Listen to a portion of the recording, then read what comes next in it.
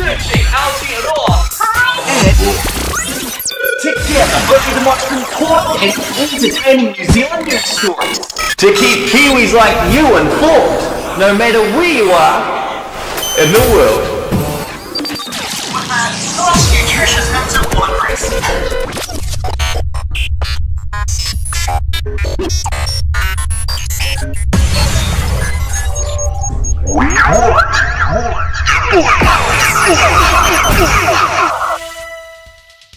Tēnā koutou katoa, welcome along to the Boilup. It's been a crazy week of news. Phil Rudd, the drummer from ACDC, stole the show this week for hiring a hitman to get someone killed.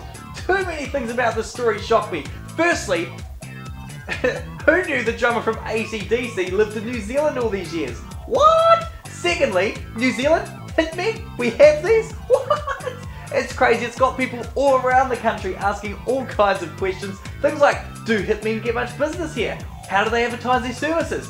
Do they pay income tax? Did Phil Rudd just call Heath Frank the chopper comedian thinking he's the real Uncle Chop Chop, which might explain how the police found out?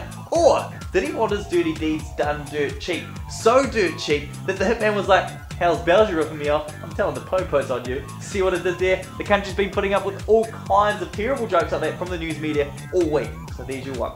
Anyway, the charges were later on dropped, but either way, the whole story is epically rock and roll, and it's given some great publicity to towards ACDC and their new album release at the end of December. So, publicity stunt?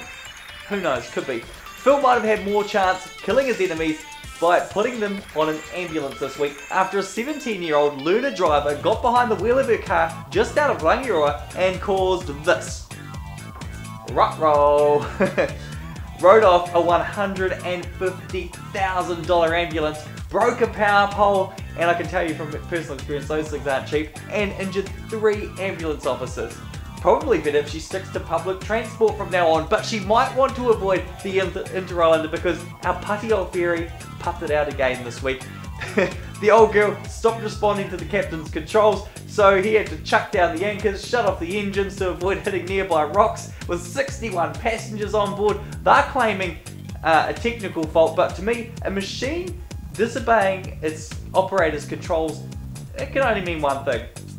Transformer in disguise, which is pretty sweet because it might protect us from Aussie's ISIS ginger jihadi if he comes over here and tries to take us out. Have you seen that kid? It's a cracker. Google it, especially if you've got a ginger friend.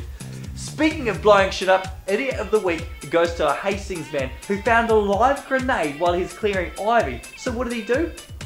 He wrapped it up in a bit of plastic. Obviously, Leopardip has been advertising Glad too well. Anyway, wrapped up in a bit of plastic, then proceeded to transport the grenade through the township of Hastings to the police station, where he presented it to the police station, and they had to evacuate and call the bomb squad. Duh.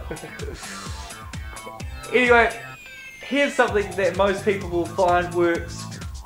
It works a lot better without plastic. Without plastic wrap, especially men who love shoving things into these, especially delicious food. Does food even go through these? Anyway, these have been plastered up all around New Zealand this week for Men's Health Week, and get your mind out of the gutter. It's not a clam, vertical smile, fur burger, love hole, juice box, whatever you want to call it, and I'll leave a comment in the a link in the comments so you can read more of those if you want to have a look. It's actually a voice box. And us here at the Boilup have just realised we don't actually know where that is in the body, do we? We don't know if food goes through it or not. Anyway,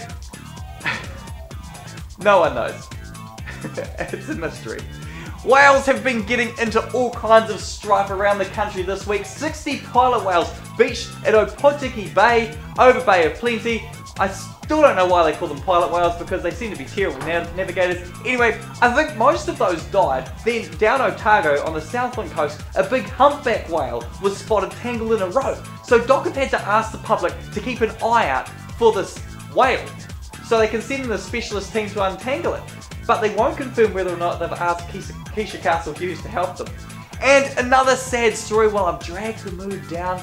This lady, Anne Barberich. She was Air New Zealand's first ever female pilot. She'd been fined for 27 years. Anyway, earlier on in the week, she was landing Air New Zealand's big flash new 787 Dreamliner in Perth. Perfect landing, 233 passengers on board. Then, boom, straight after her landing, she collapsed on the ground behind the controls, and she had like a brain aneurysm, which is like some kind of seizure, I think.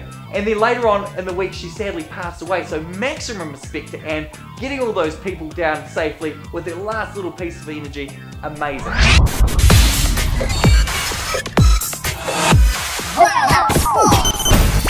The All Blacks had a bit of a promotional game in Chicago. When they arrived in America though, there was virtually no news media at the airport apart from your one token New Zealand reporter, so they're a bit worried, but the game, heaps of people turned out for the game, so that was all good. Then the ABs went on to Twickenham and beat England 24-21 after a bit of a shaky start, and everyone got pretty angry with the ref in that game too. All Blacks have controlled possession, although he wants another look. Oh, you can't do this, he's awarded the try.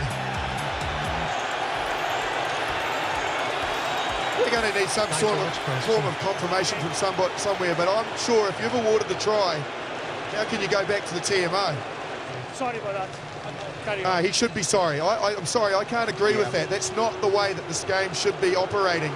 He's relied on a crowd reaction of boos when they've seen something on the big screen to influence a decision he clearly made and knew was a try. England also lost the league to the Kiwis 14-16, then went out and got shit-faced in Dunners. One of their players got into trouble at a student flat for this.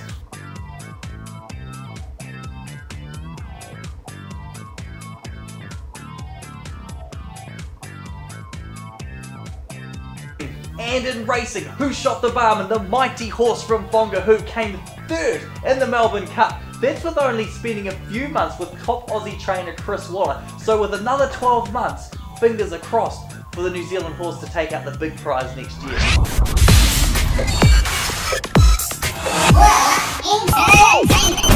Entertainment this week, talking New Zealand music. 660, they're back. They've just released a pretty mean single. It's called Special. I've been playing it on rotate all week, so it must be pretty good. It's available for download all over the place, so make sure you check it out. Also, Ruby Frost. She's just released a new single this week. It's called Comeback Queen. She's just gone through a breakup and moved overseas, as you do after a breakup, and had her hair cut, and she's had to stop dyeing her hair pink because it was making her go bald. So if you're into that little racer, look it up. Finally, random New Zealand fact of the day. More people live in Auckland than the whole of the South Island. And only 5% of the New Zealand population is people. The rest is animals. Thanks for watching the Boilup. Don't forget to tune in next week to get your fix on what's been happening back home in our view.